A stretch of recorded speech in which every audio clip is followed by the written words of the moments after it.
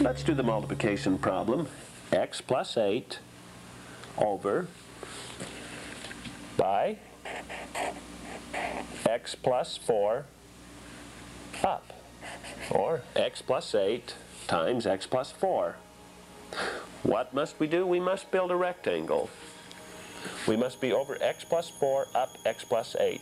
We will identify our first piece over x up x. Over x up x, of course, is x squared.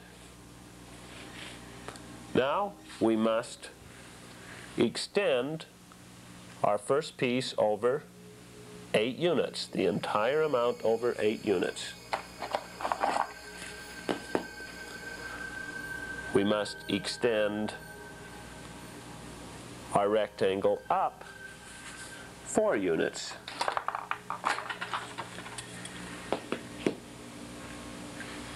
Now we must fill in the corner. We must place the rectangle in the corner that is over 8 and up 4.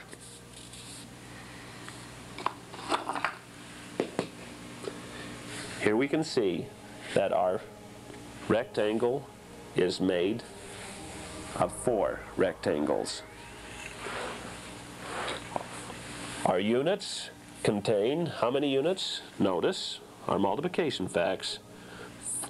8 4 times. 8 once, 2, 3, 4 times. We will either know that 8 4 times is 32, or we can skip count. 8, 16, 24, 32. We will record 32. We will record the number of x's we have.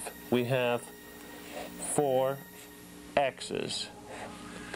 In this rectangle we have 8 x's. 8 x's. And this rectangle is x squared.